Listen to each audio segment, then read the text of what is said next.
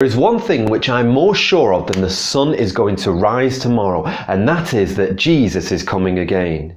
Many people, they get worried, they get anxious, they say, oh, what happens if Putin gets into an argument with America? Will he press that big red button, then the world will end? Some people get anxious and they say, I'm terrified that global warming, that big hole in the ozone layer, and will the world end by global warming? Some people, they get worried and they say, if that big volcano under Yellowstone Park, if that explodes, then that's it, game over, the world will end.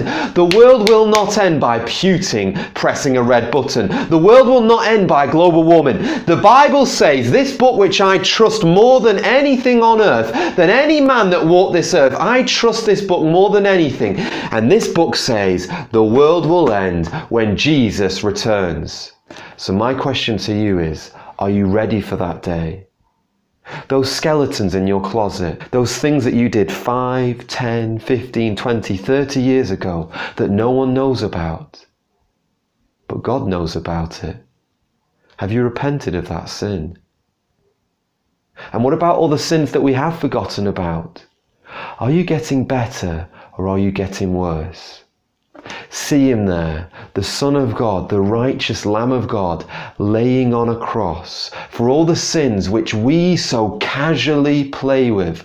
And he hung there on that cross. That sin hurt him greatly. All we like sheep have gone astray. Each of us has turned to his own way. And the Lord hath laid on him our iniquity. Come to the cross tonight.